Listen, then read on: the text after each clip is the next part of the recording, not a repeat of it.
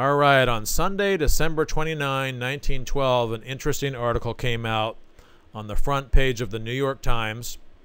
The whole entire front page, it was entitled, "The Museum Walls Proclaim Fraud of the Mormon Prophet," and they mean Joseph Smith.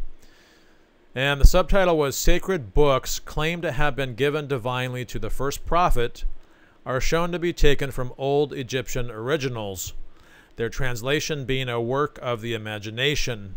What a comparison with Metropolitan Museum treasures shows."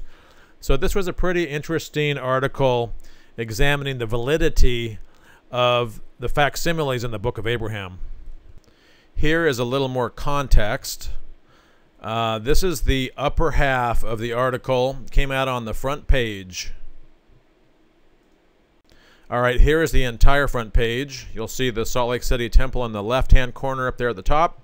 It's got the 3 facsimiles on here, and that's really what they used to test Joseph Smith's ability to translate. They used the facsimiles, because remember, this is 1912. The rest of the papyri, which was used to create the Book of Abraham, was not found until 1967. All right, so we're going to go through the article. I've included most of it here in the video. So let's start out. The sacred books of the Mormon Church, which this holy American cult proclaims to have been given divinely to the first Mormon prophet. So that's interesting they use the word cult. These books, which were given to the first Mormon prophet as a solemn addenda to the known scriptures, so an addendum to the Bible, have now been in circulation in Mormondom for about 70 years. On their faith that the texts were really produced through the gift and power of God, hundreds of thousands of devotees have hailed Joseph Smith as the prophet, seer, and revelator of God, and God's spokesman on the earth.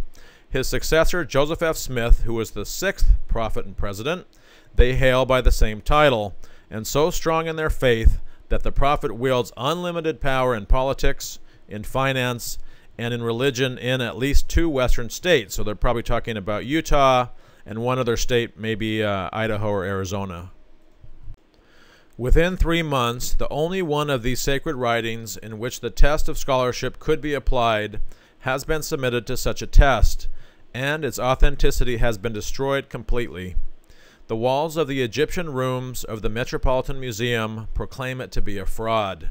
It's pretty strong words. Dr. Albert M. Lithgow, curator of the Egyptian department, voices unequivocally the condemnatory evidence of the mute Egyptian drawings and hieroglyphics.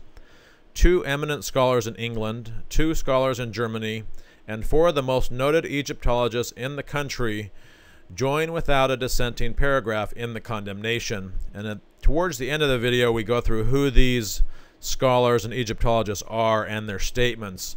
Up above, we have a picture of Albert M. Lithgow, who is the curator here at the Metropolitan Museum. And this, I guess, is his obituary. Egyptologist dies in a kind of a blurry picture.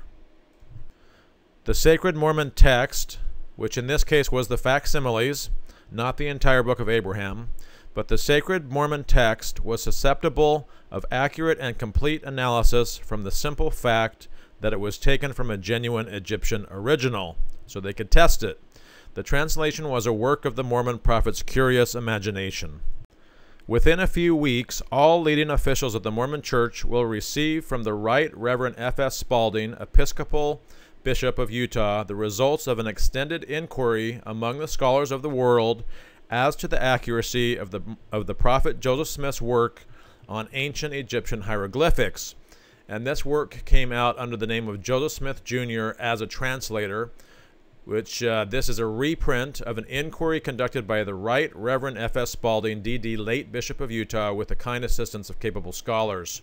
So that came out, I think, in the same year, 1912, and you can read in more detail the analysis of Spalding and more particularly all of these scholars. So Bishop Spalding has collected the opinions of the scholars for distribution among the Mormons themselves. He writes to the Mormons in a kindly mood and describes the ideas of their prophet and founder as self-delusions, instead of using a shorter and an uglier word, which I guess is fraud or something else. Much of Bishop Spalding's work was done in the Metropolitan Museum of Art in this city, New York City. So this is a picture of the front of it.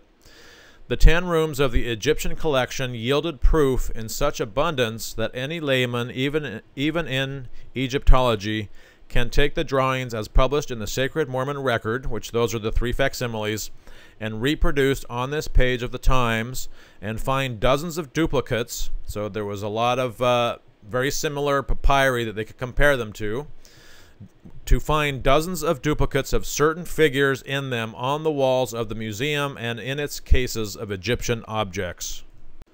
Okay, a certain picture in the Mormon work representing Abraham sitting on the throne of Pharaoh by the politeness of the king.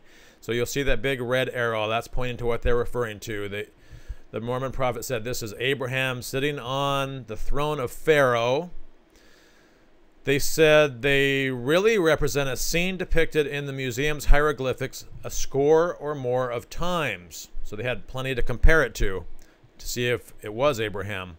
Father Abraham, therefore, must have been one of the best-known Egyptian characters. So under the arrow I have, is this Abraham or Osiris? If a bit of Egyptian writing, again, represents what the Mormon prophet says it does, then practically every mummy that has been dug out of Egypt had a bit of the writings of Abraham tucked away beneath its head, and the mummy, buried with a religious service calling for the worship of many gods, was thus put to rest with a reverential prayer made to the one God whom Abraham recognized. So they're basically saying Abraham was a monotheist, believed in one God, but the Egyptians were polytheists and believed in many gods. The third sacred book, the Pearl of Great Price, differs from the others in that it at least has a source that is traceable and is taken from documents that are capable of translation by scholars in the field of Egyptology. And none of the other books of Scripture can we do that. There was no original source. But with the Pearl of Great Price, and in particular the Book of Abraham, and the facsimiles in the Book of Abraham, we have the source material that Egyptologists compare to see if the translation is right. This is a title page, I believe, of the first edition of the Pearl of Great Price here pictured, being a choice selection from the Revelations, translations, and narrations of Joseph Smith. So they use that word translation in the first edition. They're trying to get away from that word now in the Mormon Church and using the word inspiration now. The reason why it took 70 years for this test to be applied to this important Mormon writing, which has attracted hundreds of thousands of devout believers to the Mormon cult, is explained by Bishop Spalding in a simple manner. When the Mormon prophet published his translation and proclaimed it divine, there was no one to challenge him because there was no Egyptian scholarship amounting to anything at the time. The working out of the Egyptian alphabet was a matter of more recent accomplishment, and the scholarship that has grown up in its wake has not had an opportunity to overhaul and submerge the Mormon claim to the divine origin of its sacred work. So what made it possible to decipher Egyptian was the Rosetta Stone, which is pictured up here. Had 3 different languages on it, I believe, one being Egyptian, and that was when they were able to figure out the language of Egyptian. The Book of Abraham they especially delighted in because it gave to the Mormons, without the corrupting influence of any Christian translation, they're talking about the Bible, a new history of the world's formation direct from Abraham himself through the medium of an Egyptian mummy. So here we see Abraham sacrificing Isaac, or about to, with the knife drawn, but the angel comes and stops him. The Egyptian mummy and the papyrus inside of it were genuine enough, as is well attested through the scores of duplications of it, which the Metropolitan and other museums contain. As Bishop Spalding concludes, and as Dr. Albert M. Lithgow, head of the Department of Egyptian Art of the Metropolitan Museum, pointed out to the Times reporter, there is nothing so certain as that the Mormon prophet got hold of pictures showing the common mortuary ritual. These are just funerary documents of the Egyptians, and that these pictures recur time and time again throughout the whole period of Egyptian burial. So again, we have plenty of other papyrus to compare it to. Okay, when the Mormon prophet obtained his mummy, and I think they had obtained 4 mummies, and the papyrus that went with it. So he got the mummies and the papyrus that went with it. His followers were in a frenzy of delight over his powers as a divine translator. So here's another opportunity to be tested. The mummy, in fact, and there was 4 different mummies, was brought to him because of his reputation as a translator, gained through the use as a boy of his seer stone, which is pictured above. He used to use the seer stone in place of the water witch to locate wells, and I will add buried treasure. That was Joseph Smith's little con he was doing. And he used it through the production of his Book of Mormon in his supposed translation of the Book of Mormon. So this is a picture of his seer stone in about 1826. Good-looking stone. As his followers already had a good deal of new scripture in his own special revelations, and from the writing on the gold plates, which came forth the Book of Mormon supposedly, that he had given back to the angel, so he had given back the gold plates to the angel Moroni, it occurred to the prophet to oblige them with still some more scripture. So Joseph just produced a ton of scripture that was produced from an Egyptian mummy. When Bishop Spalding was obtaining data, as in the real significance of the papyrus obtained by the Mormons, Dr. Lithgow was absent from the Metropolitan Museum on an Egyptian expedition. He was found at the museum last week, and a copy of the Mormon work, which was the facsimiles, with drawings from the original of the Mormon papyrus, was shown him. This is, above here is a picture of some papyrus later found in 1967. Okay, so here's what Dr. Lithgow said. It is sad copies of a very familiar papyrus, he said, and a much sadder translation. So basically it was a bogus translation. Come upstairs with me and I will show you several pictures that duplicate the figure that the Mormon prophet says is Abraham sitting on the throne of Pharaoh. It is merely Osiris, god of the underworld. So remember from the previous slide, the arrow pointing there to Osiris, Joseph Smith said that was Abraham sitting on his throne. It's not, it's Osiris. It's an Egyptian god. Okay, so that is Osiris, god of the underworld, and I will show you more duplicates of the figure the Mormons declare to be Pharaoh. It is actually Isis, the wife of Osiris, who is always with him. So you can see that big arrow pointing to the other figure here. That's not Pharaoh, it is Isis. So even back in 1912, this was very easy to figure out who these figures were. And that is accurate. It is Osiris and it is Isis. And when it comes to the Mormon picture of God on his throne, signifying the grand key words of the holy priesthood as revealed to Adam in the Garden of Eden, why, that is a sad joke. All right, so Dr. Lithgow goes on. He says, the representation is the most common of all in Egyptian papyri. It is the view of the sun god in his boat. And I further define that as Re, but he is correct. It is the sun god, and more specifically, Re. The Mormon version is right in that this is a picture of a god, but it is the chief god of a polytheistic people instead of God, who was worshipped by monotheistic Abraham. And pictures of him were among the widely distributed pictures in Egypt. All right, so the Egyptians were polytheistic. They had many gods.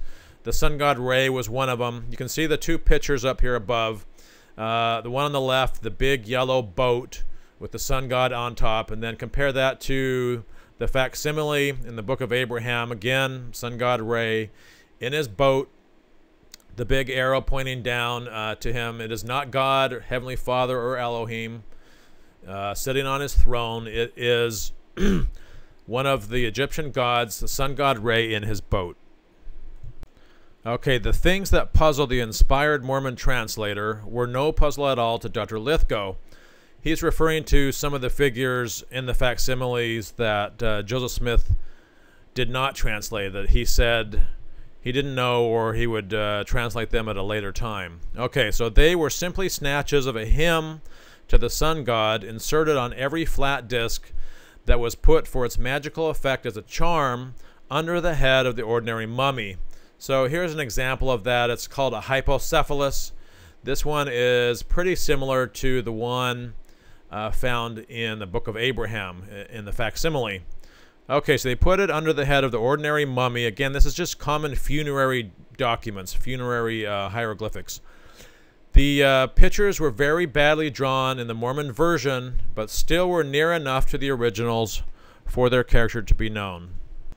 A picture that Prophet Joseph Smith declared to stand for, quote, the earth in its four quarters, unquote, was found to stand in fact for the four genii of the Egyptians, the four sons of Horus, whose pictures occur time and time again, one with the head of a hawk, one with the head of a baboon, one with the head of a jackal, and one with the head of a human. So you can compare the picture to the left to the picture of the right. The one on the right is from the Mormon facsimile. These are not the earth in its four quarters. These are very well known as the four sons of Horus with the different heads. Okay, the familiar hawk of Horus of the Egyptian hieroglyphics, which was used always to symbolize the soul, became to the Mormon prophet in one instance a dove, so it's a hawk, not a dove, engaged in presenting the Holy Ghost as a sign to Abraham by God's order. And in another instance, it became an angel of the Lord. So again, it wasn't an angel, it's a hawk of Horus, hovering near Abraham as he lay fastened upon an altar. The first of the three pictures from the Mormon work submitted by the Times reporter to Dr. Lithgow was that of Abraham about to be sacrificed on an altar, with a figure bending over him, knife in hand. Okay, so you can see my big red arrow pointing to the guy laying down on the altar. Joseph Smith said that is Abraham, and he's about to be sacrificed. Okay, it's Abraham, not Isaac. All right, beside the altar in the Mormon version stood four figures which the prophet Smith styled the four idolatrous gods of Elkanah, Mamakra, Korash, and Pharaoh. Okay, so you can see that red box I put around them. Are they the four idolatrous gods? Question mark. Okay. Near these was a figure which Prophet Smith declared to represent Abraham in Egypt. Dr. Lithgow led the way from his office to the main Egyptian department. First he took up the portraits of the four idolatrous gods. It was clear that although poorly drawn, one had a hawk's head, one a jackal's head, one a baboon's head, and one a human head. You can see that in this illustration here I have in this slide. And the lower part of all were jars. Those were jars to keep the organs of the deceased. Here is a fine representation of the same, said Dr. Lithgow, leading the way to a highly colored wooden box covered with gaudy Egyptian drawings. So you can see they were not four idolatrous gods. They were the names that are on these pictures on this slide. All right, so Dr. Lithgow continues the story. He says, this box we obtained from a niche in the side of a tomb some 4 years ago. In the box we found 4 stone jars, and the picture on this slide above is an example of that. And it's what we were talking about on the previous slides.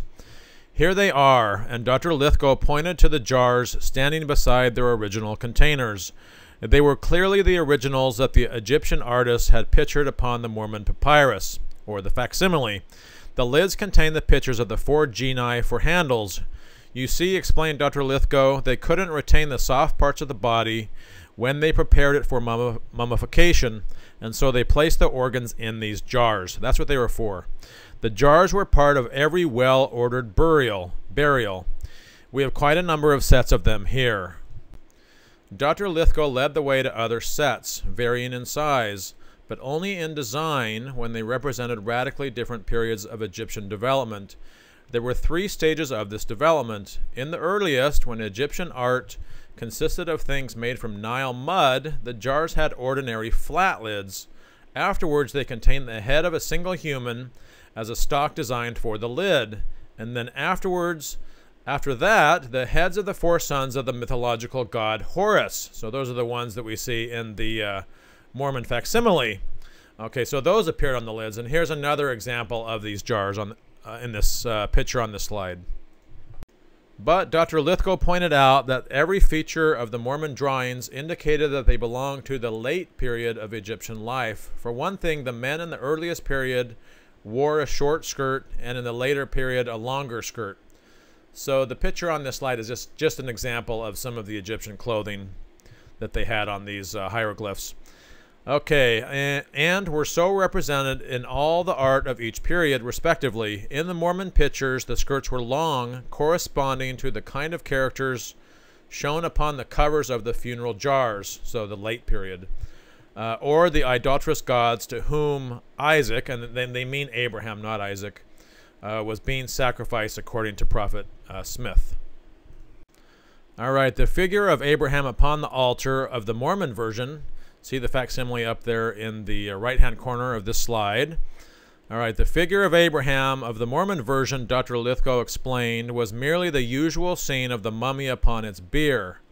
The idolatrous priest, who was Elkanah, who was bending over him to sacrifice him, according to the Mormon version, was, Dr. Lithgow explained, merely the familiar figure of the god Anubis, protector of mummies. So the guy with the knife above Abraham, that is the god Anubis. Now, I'll have to note here that if you look at the original facsimile up in the left-hand corner of this picture, there was no head for Anubis. Okay, so Joseph Smith didn't know that this was Anubis and didn't know that it should have a jackal head, as is shown on the lower part of this picture. So he drew in a human head. But if you look at the lower part of this picture, it should be a jackal head because that's how Anubis was portrayed. Okay. So it's not Elkanah, it is Anubis, the protector of mummies. Dr. Lithgow pointed out the figure on a papyrus showing the progress of one Ani of the 18th dynasty toward final judgment by Osiris, god of the underworld. So these people are Osiris, Anubis, and Isis. You know, they're not Abraham. Okay, the picture of the god Anubis was shown in every picture where the mummy was shown, and always he was leaning over in a position as if to keep it from harm. To make very clear just how great a hoax the Mormon prophet perpetrated upon his people, it was only necessary to gain a slight knowledge of the use the Egyptians made of their funeral papyri. So just a slight knowledge, just going through the museum, and the Egyptologists figured this out very quickly. So they know it was a hoax. All right, the king of the underworld, Osiris. In the first place, the Egyptian religion grew up along the banks of the Nile. There they saw the jackals prowling about their burial grounds in the desert and saw the hawks flying over them. They observed the baboons in the forest. When it came to be making up a religion, they made the god of the dead jackal-headed. The soul that flew away from the mummy they pictured as the familiar hawk of the burial grounds. In their papyri, the Egyptian undertakers used stock and stereotype scenes, so just over and over. Osiris, according to their legends, had been the first mortal to die and had been revived partly, and so went to become king of the dead. In seeking an explanation of the whereabouts of the dead, they had also to seek an explanation of the whereabouts of the sun during the time it was below the horizon. It grew up in their legends that the sun between sunset and sunrise was lighting the caverns of the dead, and so Osiris, king of the dead, came to be known as the king of the west, or the king of the underworld. So this is Osiris, it's Anubis, Isis, it's not Abraham. Okay, each dead person, according to the religious notion, was led before Osiris and his wife Isis, and there admitted to the realm of the dead, after Osiris had passed judgment upon him. The scenes pictured on the papyrus, buried with each mummy, were the scenes supposed to occur along his progress after death towards final judgment by Osiris. They were thus stock scenes, so they were very common funerary scenes, and in no way were individual to any particular mummy, except in rare instances where kings died and a record of their deeds was inscribed on papyrus and buried with them. The undertaker reserved a space in his stock papyrus for the name of the particular person with whose body it was laid away. Dr. Lithgow was able to point out such blank spaces with the name in obviously different writing from that comprising the stock scenes and the characters drawn in as border vignettes. The usual papyrus begins with a scene of the dead man on this bier. Then follows a picture of the body being drawn on a sleigh towards its tomb, with dancing girls, professional mourners, and priests going before it. A picture shows the interment in the tomb, and then begins a series showing the wanderings through the underworld towards the final judgment at the throne of Osiris. And in the Mormon pictures, it was clear that the first one of these stock scenes had been copied off, and also the last one. The third piece of writing published with the Mormon's Pearl of Great Price was on a circular disc, as is pictured above. And this disc Dr. Lithgow went over carefully. Egyptian scholars give this particular disc a name, he said. They call it a hypocephalus, which means literally under the head. So it's, for common funerary occasions. Like the length of a garment on the figures and the kind of lids on the stone jars, this disc shows that the Mormons gained possession of a mummy, it was 4 mummies, and a papyrus from the comparatively late Egyptian period. So again, the late period. During our work in Egypt last winter, we obtained some of those discs that were nothing but slabs of Nile mud. Here is a disc of exactly the same sort, Dr. Lithgow remarked, as he turned to a volume on Egyptian religion by Adolf Ehrman. So here's another example of a hypocephalus. This one is not the Mormon facsimile, but has some similar figures. And this was in the article. It said, plate number 1 from the Berlin Museum collection, a magic disc for use under the mummy's head. Note similarity to plate number 4 from the Pearl of Great Price. Okay, Dr. Lithgow took up some of the slight discrepancies in the Mormon pictures from the Egyptian originals. He expressed the wish that he might see the original papyrus that the Prophet Smith translated, or a photograph of it, instead of the drawings made from it. Okay, so instead of the facsimile, he wanted to see the original papyrus.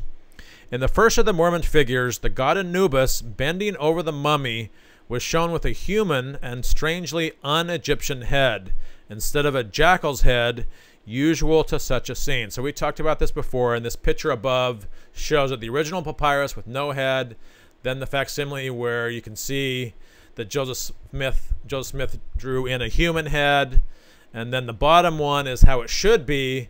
Anubis should be portrayed with a jackal head. Okay, so Joseph Smith didn't know what type of head to draw in. Okay, and a knife had been drawn into the god's hand. Thus he was made into a shape from which it became possible to glean the idea of the attempted sacrifice of Isaac, and they mean the attempted sacrifice of Abraham. Okay, in the third picture again, the leading of the dead man's soul before Osiris and Isis contained an incongruity in one of the figures, that of the black man, who Joseph said was a slave. So Joseph probably thought that he was a Negro slave, and they colored it in black. So Dr. Lithgow explained that the Egyptians in their drawings made the undraped parts of the women in yellow and the undraped portions of the men in dark red. He expressed the belief that the Mormon artist had obtained his black figure by making in black what was dark red in the original, and that he had also marred the head, which was meant to be the unshaven head of a priest. And I looked up what other experts say about the black man, and they are saying that it's probably that this black figure is probably Anubis. So there is a disagreement between them on that. But if you look up at the black person in this facsimile, Lithgow is saying he should be dark red, not black. And whether it's a priest or whether it is Anubis, it is certainly not a Negro slave, as Joseph said. Anyway, in many pictures, Dr. Lithgow indicated the manner in which the heads of ordinary people were shown wearing wigs, while the heads of priests were shown as shaved. In the museum room in which the latest accessions to the Egyptian collection are kept, an offering table was found in the original stone. It was a gift from J. Pierpont Morgan and corresponded in design to a figure that appears 3 times in the Mormon drawings, or facsimiles. The Mormon prophet translated the object twice as Abraham in Egypt and once as the throne of God. So if you look up at my red arrow here, it's a table. Looks like there's some leaves and stuff around it. So how you get Abraham in Egypt out of that is a mystery. And if it's a throne of God, it's a pretty small throne. So I don't know what Joseph was talking about. And actually, it is the offering table covered with lotus flowers, which was a part of the regular furniture of a tomb. So it's just common funerary objects, and was depicted on practically all papyri as standing beside the coffin or in front of a god to whom offerings were being made. And I looked it up online as well, and some other experts have labeled a libation platform bearing wines, oils, and flowers. but it is certainly not Abraham, and it is certainly not a throne of God. Okay, I'm probably going to butcher the pronunciation on a few of these words. This book here is the Grammaire Égyptienne, Egyptian Grammar in English, is a grammar reference book by the French Egyptologist Jean-François Champollion, published posthumously in France in 1836. Okay, Bishop Spalding excuses the Mormons for never attempting to have the scholarship of their prophet tested before accepting his translation on the grounds that the Egyptian grammar of Champollion was not completed until 1841. And I saw one date that said 1836 as well. And this picture is another example from that book on this slide. And an adequate knowledge of Egyptian hieroglyphics was not achieved until years later than this. So it was kind of unknown. From the diary of the Mormon prophet himself, a full account is to be had of the gusto with which he received the Egyptian papyrus and proceeded to give it forth in an English version. He received the mummies and 2 or 3 rolls of papyri from Michael H. Chandler, who promptly gave a certificate of accuracy when he heard the prophet's translations. So he was just trying to sell these things to him, and he was not an expert to give him a certificate. An Egyptian really wasn't even known at the time. So, okay, so this certificate he signed as proprietor of the mummies. Soon after this, the prophet wrote in his diary, "I commenced the translation of some of the characters of hieroglyphics, and much to our joy found that one of the rolls contained the writings of Abraham." Oh, how lucky. "And another the writings of Joseph of Egypt. Truly we can say that the Lord is beginning to reveal the abundance of peace and truth." The remainder of the month, the prophet wrote again in 1835, "I was continually engaged in translating an alphabet of the book of Abraham and arranging a grammar of the Egyptian language as practiced by the ancients." And this picture on this slide is the grammar of alphabet and the Egyptian language. You can barely make it out at the top. And he would list the characters in the left-hand column and then give the explanation of what the character meant over to the right. And it's weird because he'd give one character and then give 1, 2, 3, 4, like six lines of information about what one character meant. So that was odd. Okay, so Jean-François Champollion wrote one of the best very early Egyptian grammar books. And it says, "The drawings from the Egyptian papyrus printed by the Mormon prophet, together with his translation, were submitted to Bishop Spalding to leading scholars throughout the civilized world." So leading scholars throughout the civilized world in 1912 took a look at these facsimiles and Joseph's translation. Their comments do not vary in any consequential particular from the comment of Dr. Lithgow of the Metropolitan Museum. Okay, the first one is from A.H. Sayce. He says, "It is difficult to deal seriously with Joseph Smith's impudent fraud." Wrote Dr. A.H. Sayce of Oxford University. "The facsimile from the Book of Abraham, number 2, is an ordinary hypocephalus, but the hieroglyphics upon it have been copied so ignorantly that hardly one of them is correct. I need scarcely say that Kolob, etc., are unknown to the Egyptian language. Smith has turned the goddess Isis into a king and Osiris into Abraham." Okay, next we have Dr. Flinders Petrie of London University. He was an Egyptologist. He wrote that they are copies of Egyptian subjects of which I have seen dozens of examples, so common funerary documents or papyrus. They are centuries later than Abraham, so they're not in the right time frame. The attempts to guess a meaning for them in the professed explanations are too absurd to be noticed. So Joseph Smith's attempted guesses were all wrong. Okay, the next one is Dr. James H. Breasted of the Haskell Oriental Museum in the University of Chicago. He was an Egyptologist amongst other things. He reviewed the situation at length. He said, "If Joseph Smith could read ancient Egyptian writing, then his ability had no connection with the decipherment of hieroglyphics by European scholars." So his translations were totally different. than European scholars.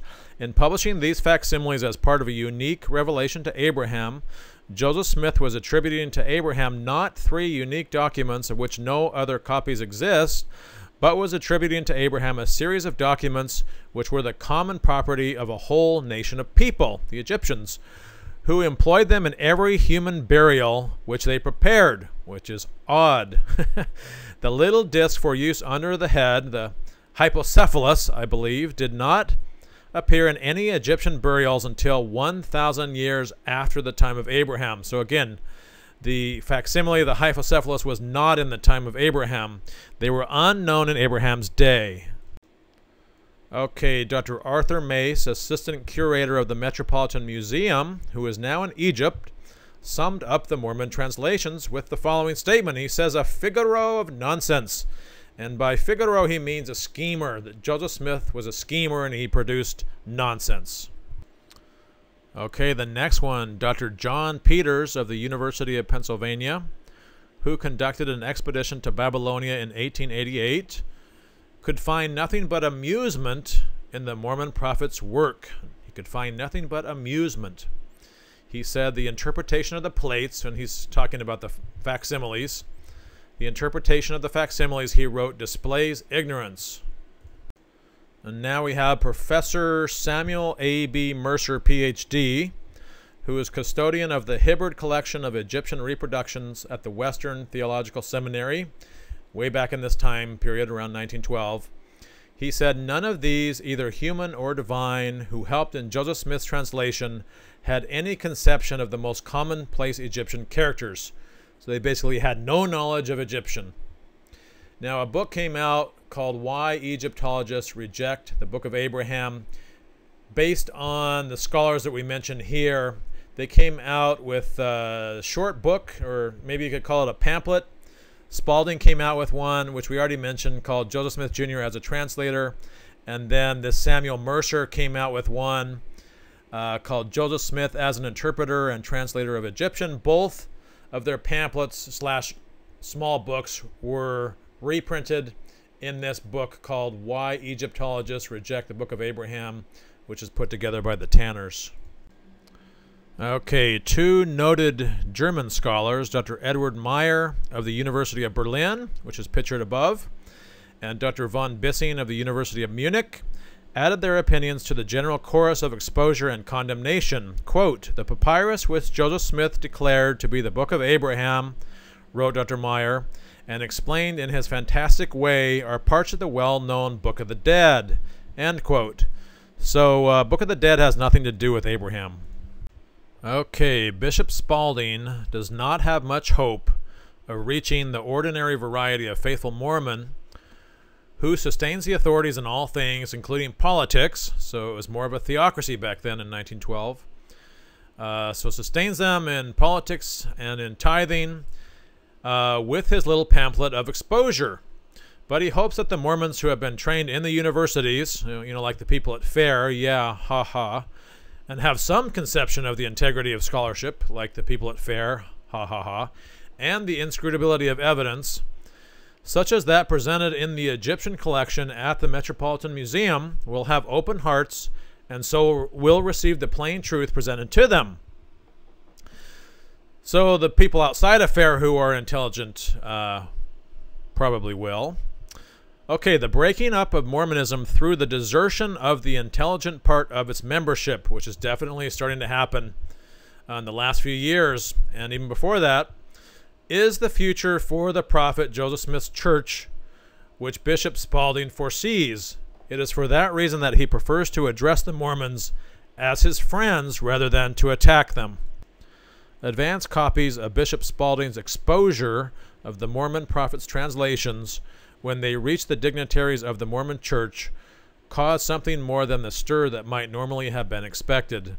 The official newspaper of the church, the Deseret Evening News, which is shown on this page but does not show the editorials, the official newspaper spent its entire editorial page reviling the scholars and scholarship. Brigham H. Roberts, the best-known scholar of the church and its chief living defender, publicly thanked Bishop Spalding for the moderation of tone characterizing his work and for its scholarly and judicial spirit. Confessing himself to be frankly a layman on all things having to do with Egyptian funerary customs and hieroglyphics, Mr. Roberts appealed to the young people of the church to postpone reaching final convictions. To the church in general, he addressed a plea for a bar of conclusions, so don't come to a conclusion yet, on the grounds that it was obviously impossible to answer the assertions of the scholars offhand. So it was too quick, I guess. The one thing Mr. Roberts felt confident enough to do was to point out such discrepancies as the fact that one scholar called the hawk in the beer scene the hawk of Horus, while another called it Isis. Another said it ought to have a human head, and still another said it stood for the soul. At the Metropolitan Museum, examples are shown of where the hawk stood for all these things. The legend was that Isis took the form of a hawk to escape the enemies of Osiris, her husband, and that as a hawk she became the mother of Horus. Thus the hawk, when used to represent the soul, came to be known as the hawk of Horus, and as the ba bird, or the soul bird, was represented in papyri as human-headed. And above you can see a picture of the ba bird, or the soul bird, and it does have a human head. Okay, here we have the facsimile of the Mormon Church where Abraham is supposedly being sacrificed, but what I liked about this one is that it was in color, so that's kind of cool, something different. So I thank you for watching this video.